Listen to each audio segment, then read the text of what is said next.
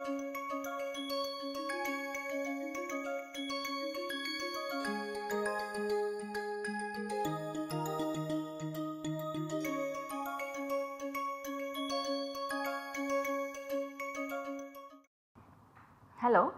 and welcome to today's class.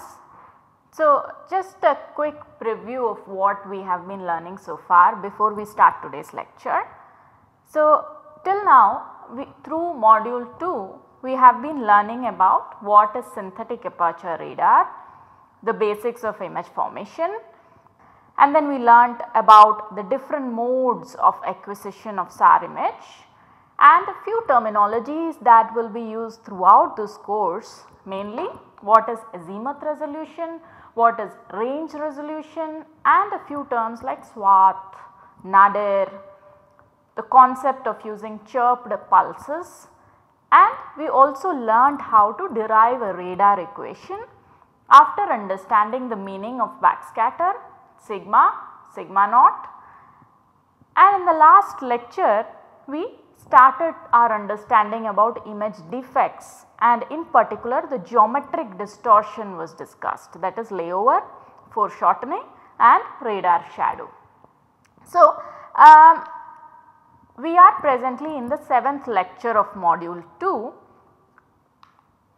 See, there is a lot of information contained in the sigma naught imagery, and we can either choose to visualize the images or we can break them up into homogeneous groups with similar statistical properties.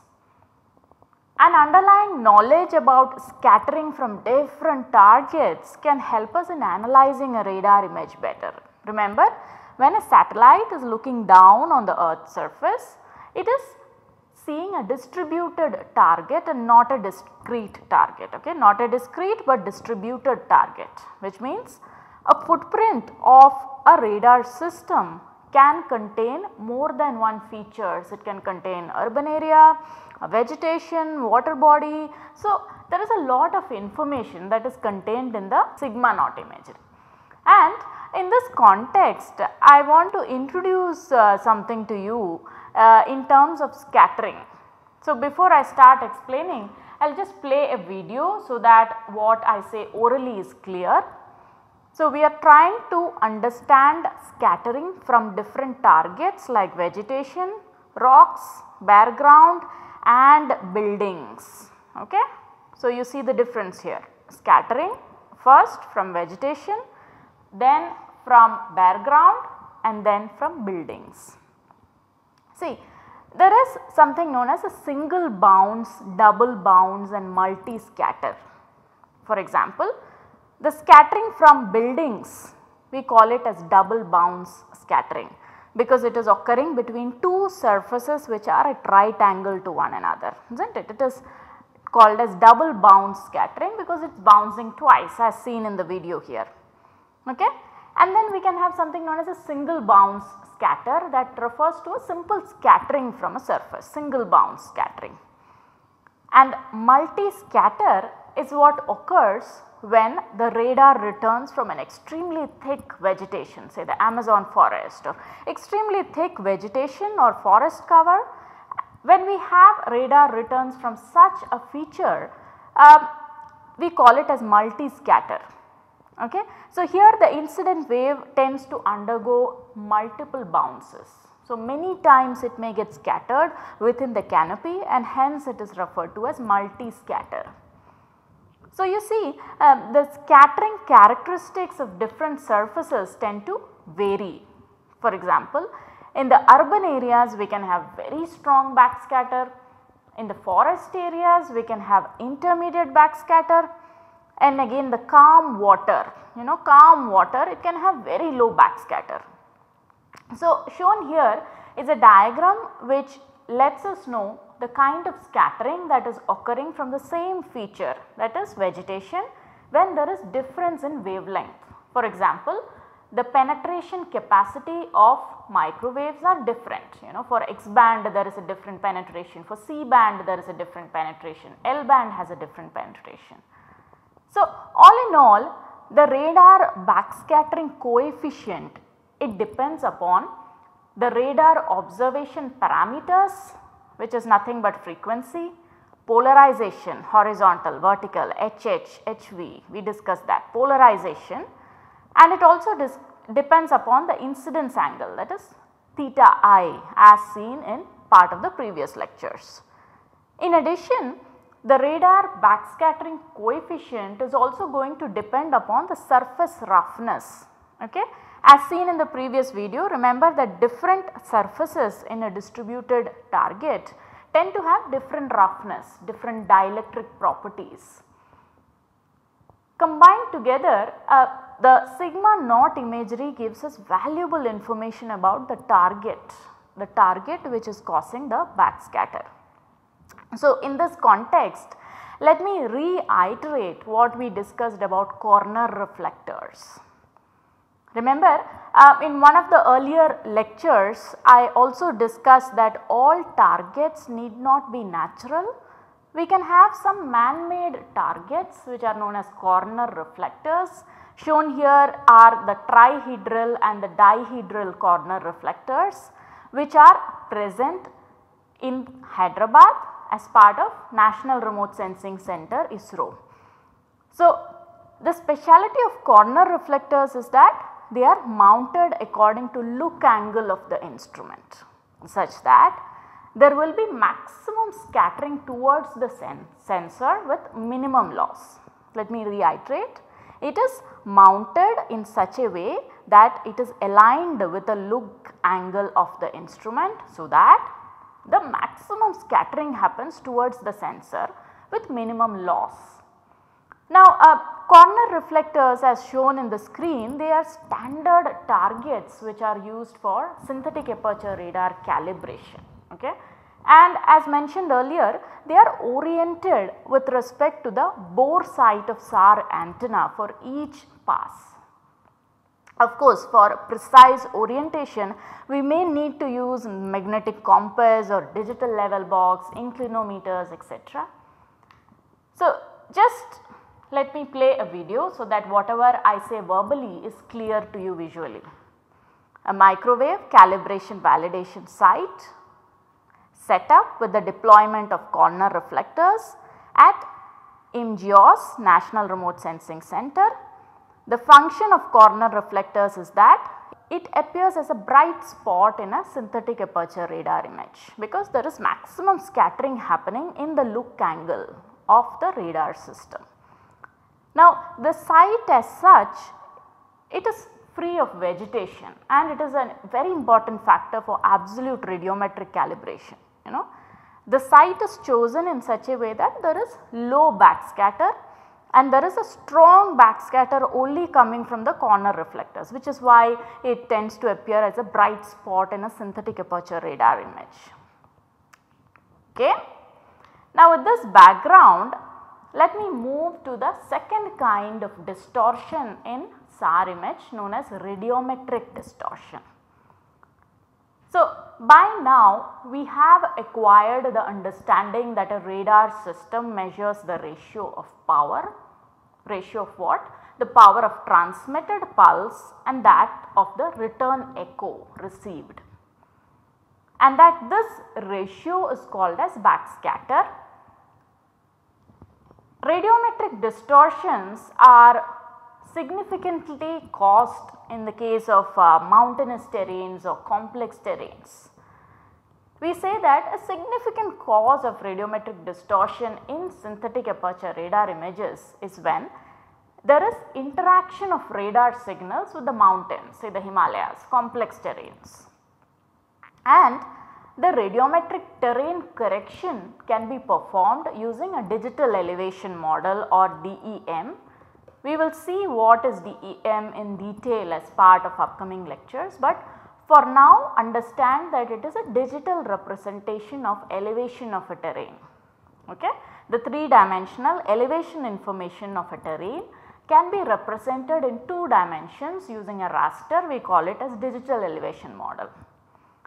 Now, remember that owing to varying topography, the actual ground area that is contributing to each pixel is not known. We do not know that, and to know that we need topographic information.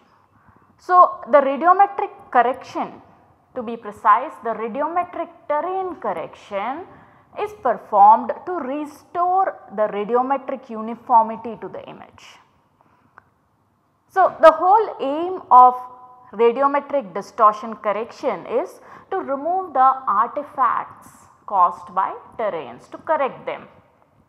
Now, in this regard, please remember that we can have radar images from different sensors, and if we need to intercompare these images captured from different sensors, we need something known as radiometric calibration, and this is performed to provide imagery in which a pixel value can be related to radar backscatter of the scene. Let me reiterate, radiometric calibration is performed to provide us with imagery in which the pixel values can be related to the radar backscatter of the scene. So, the whole aim is, after this, the pixel values of the SAR images, they truly represent the radar backscatter of the reflecting surface. Now, the actual backscatter provided by a target or a group of targets is obtained after radiometric calibration, and it is in this regard that it becomes important for us to know the meaning of backscatter coefficients, which are nothing but sigma naught, beta naught, gamma. We saw this as part of the earlier lecture, but it helps to represent this again and again so that it gets registered in our memory. So, what are they? They are backscattering coefficients. We call them as sigma naught, which is nothing but normalized backscatter coefficient, and then we have beta naught, which is known as radar brightness, and then we have gamma, which is known as backscattering coefficient normalized by cosine of the incidence angle. Okay, and we also saw what is the area that is being considered in the calculation of each of these backscattering coefficients, isn't it? And we have also seen the relationship between the different backscatter coefficients. Why are they important?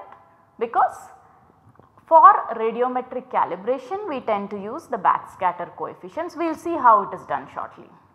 So, for more understanding, let me try to introduce TerraSAR X. It is a German SAR satellite mission for scientific and commercial applications, which is managed by the German Aerospace Agency, DLR. So, the primary objective of TerraSAR X is to acquire two-dimensional SAR observation in the strip map, ScanSAR and spotlight mode. Remember, we have already seen the different acquisition modes of a SAR, that is ScanSAR, strip map and spotlight. So, now I am assuming that you are familiar with these terms. Once again, the primary objective of TerraSAR X is to acquire two-dimensional SAR observation in the strip map, ScanSAR and spotlight mode. Now, the satellite as such, it is at an altitude of 514 kilometers and it has an active radar antenna to produce images with a resolution of 1 meter. And TerraSAR X has been operational from the year 2008. TerraSAR X has a 5 meter long body and a hexagonal cross section. Okay. So, now let us look at the backscatter coefficients of TerraSAR X. Okay. Now, to get more information about the backscatter coefficients, I would urge you to visit this site. Just to summarize what is written here, dn is nothing but the digital number, okay, digital number. Here I and q are the real and imaginary parts of the complex number. Beta naught is represented here and ks is nothing but the calibration factor, and theta I is the local incidence angle, and this can be considered as a look angle for a flat terrain. So, shown here are the representation for beta naught, okay. D or dn, it refers to the digital number, and then we have sigma naught, and then we have sigma naught here represented in decibels. for different satellites, the backscatter coefficients can be different, it can vary. So, just to prove my point, let me take you to the ISRO website, wherein we will talk about RISAT-1 satellite. It is a state of the art microwave remote sensing satellite that carries a SAR payload at C-band. The orbit has an altitude of 536 kilometers and RISAT-1 was launched in year 2012. So, if you visit the ISRO website, you can see sample images. It shows parts of Bangalore. You can see prominently the layover effect wherein the tower is shown as tilted. Okay? We saw what is layover. You can clearly see the layover effect here, and shown here is the Howrah bridge, and then again the metro station in Bangalore. So, the whole point of showing these images is to make you understand that what all are the distortions that you see in a synthetic aperture radar image. Now, coming on to the backscatter coefficients for RISAT-1. I can represent the radar backscatter coefficient in decibel using the relationship that you see in the screen, wherein dn refers to the digital number, p refers to the pixel. So, it is digital number for a pixel p, and then we have something known as a calibration constant in decibels. Theta I, it is the incidence angle. So, as I am representing it for a pixel, I am going to use theta I p, and then theta I c is the incidence angle at the scene center. So, again, to reiterate, the whole purpose of showing you these relationships is for you to understand that we can have sigma naught relationships, sigma naught values that differ for different satellite. Okay? So, we have seen how sigma naught is obtained for TerraSAR X, we have seen how sigma naught is obtained for RISAT-1. See, the whole point is that it is highly challenging to interpret information from a synthetic aperture radar image, because visually you can't see features as clearly as you would see in an image captured in the visible or infrared region. Now, a SAR resolution cell, it can contain a large number of targets or scatterers whose return echoes are coherently summed up to obtain the phase and the brightness of the resolution cell.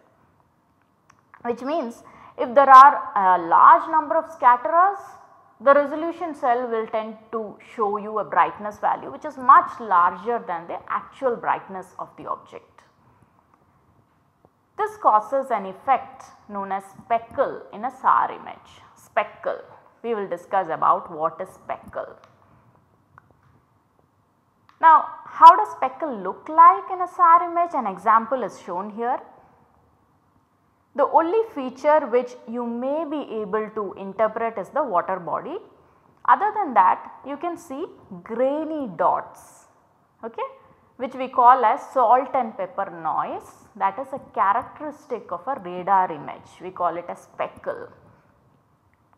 Now, radar signals as such, they tend to hit a target at many angles, as you saw in an earlier video. Scattering happens in all the directions, okay, and radar signal themselves, they tend to hit the target at many angles.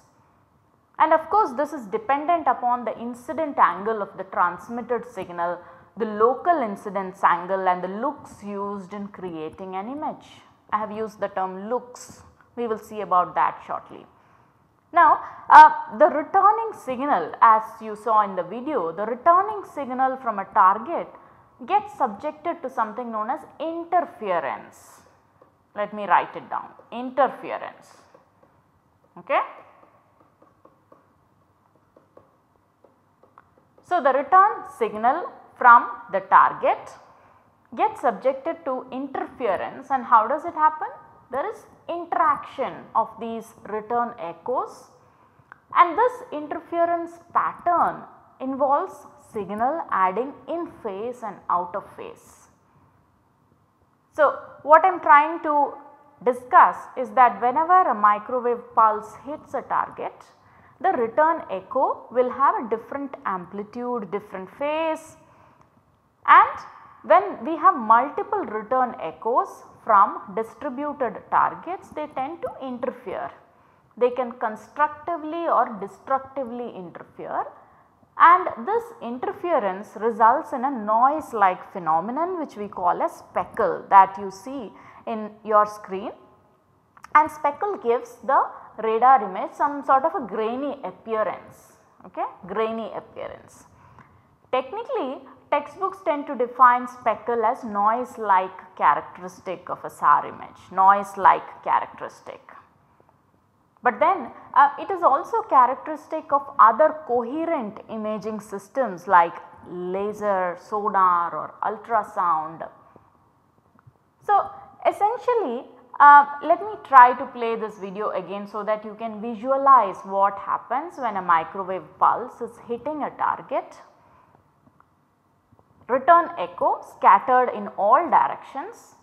A part of the return echo reaches back to the radar system, which is what is registered as the return power, which is converted to a complex number for each pixel and given to you for analysis.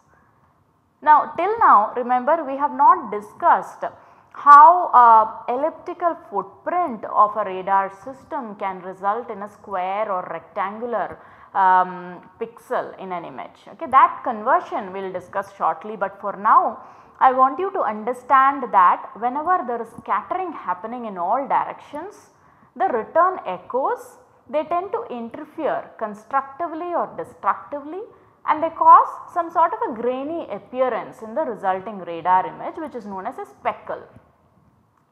Now, consider a distributed target such as an agricultural field. Okay. If I ask you whether the field is homogeneous or heterogeneous, you will probably say homogeneous, is not it?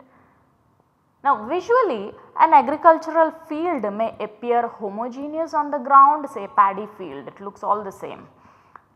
And it may even have characteristics such as surface roughness which may appear homogeneous for a large area. But when a radar system is looking down on the same paddy field, the image is not going to be homogeneous, the field is not going to be seen or understood in a homogeneous manner. Why? Because in a radar image, the adjacent pixels shall also exhibit a different echo. Okay? Adjacent pixels shall also exhibit a different echo as the scatterer, that is as the target causing scatter, may not be same in two patches of the ground. Okay? The scatterer may not be same in two patches of the ground, which means even if there are very small variations in the target location and scatter locations, that alone is enough to cause interference. Remember, every time scatter occurs, both the amplitude and phase information is undergoing a change, and the final combined effect shall result in a totally different amplitude and phase. Now, for clarity, let us use the vector representation of scattered waves. Okay? So, as axis I am trying to represent the real part and imaginary part. Consider one resolution cell of a radar image, just one resolution cell, and remember all the animated videos that I have shown you as part of this lecture. So, the transmitted pulse from a radar system hits the target and it gets scattered in all directions. A few get backscattered in the direction of a radar system, and if we consider just one resolution cell of a radar image, it is going to have a collection of return echoes from different individual targets, from different individual scatterers, is not it? Which means the total return signal is going to be a coherent addition. Look at the figure shown. The total return signal that is registered by a radar system Is it going to be a coherent addition? Now remember, a very small random change in the individually scattered wave can also cause a large change in the total resultant wave, and this is what results in what is known as speckle. Now how to understand speckle? Imagine you are in a fair, in a gathering where a lot of people are there, and then you do have loudspeakers in every nook and corner of the area, some sort of a mela. So consider that both the loudspeakers are emitting the same audio. We get to experience an interference pattern. Remember, you as a listener, if you are moving your head, the pattern of constructive and destructive interference becomes all the more apparent. Or even if the loudspeakers which are kept at two locations, even if they are moved apart, this also shall result in a pattern of constructive and destructive interference. So here we are talking about sound waves, but I want you to visualize this using microwaves. And this example is you will find it commonly provided in many high school textbooks. Anyways, now that we know what is speckle and what is the reason for speckle, what do we do about it? How should we reduce it? So this portion will be part of the next lecture. So what you see in front of you towards the left side is a synthetic aperture radar with speckle, and what you see towards the right side is the same image, but think about whether the speckle is getting reduced here. Is there any difference between both images or both look same? Okay. This will take up as part of next lecture. So just to summarize what you have been understanding through this lecture, in today's lecture we understood the meaning of radiometric resolution, and we saw the backscatter coefficients of Terasar X and Rysat 1, after which we understood the concept of speckle, an inherent property of radar imagery. So let me hope that you found this section useful, and I will meet you shortly in the next class. Thank you.